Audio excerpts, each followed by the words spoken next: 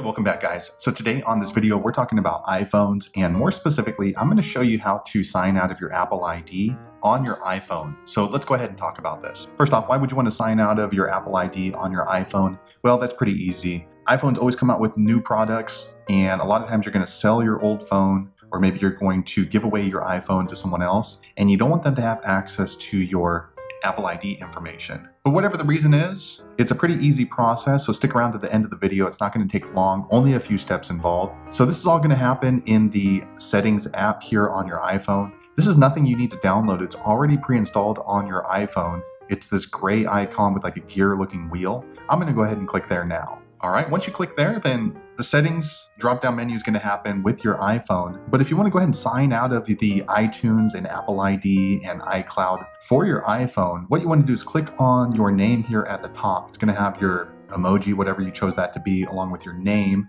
But I'm going to go ahead and click there now. All right, next, the Apple ID menu pops up, and this is where you're going to sign out of your Apple ID on your iPhone. So what you're going to want to do is go ahead and scroll all the way to the bottom of this page. I'm going to scroll down now. All right, I went ahead and scrolled all the way to the bottom of the page, and you're going to see all of the iOS devices attached to your Apple ID. But if you want to sign out of your iPhone and iTunes with this Apple ID on this iPhone, you want to click this red button right here, sign out. I'm going to click there now. Okay, next you get a couple of different options. So if you are going to be selling this phone or giving it away to someone, you may not want to keep any data on this phone. However, if you are going to keep this phone around, you can go ahead and choose to keep the calendars, contacts, keychain, and Safari on this phone. But that's up to you. You just want to go ahead and toggle and let your iPhone know which data to keep once you've signed out of your Apple ID.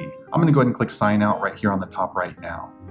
Next, you get this pop-up and letting you know it's going to take a minute to sign out of your iCloud data on the iPhone. You still have the option to cancel, but if not, go ahead and click the red sign out button for your Apple ID now. All right, next the settings tab pops up for my iPhone, and as you can see, I have now signed out of my Apple ID. In order to use the iCloud, the App Store, or to register my Apple ID, I will need to sign in once again. Let me click on this blue button, and it brings up the Apple ID sign in screen. So there you have it. That is how you can sign out of your Apple ID on an iPhone easily. If you happen to know an easier way, be sure to leave a comment below. Let the rest of us know how you did it. But hopefully you found that video useful. If so, click thumbs up or maybe consider subscribing to my channel. And I hope to see you on the next video. Thanks again for watching.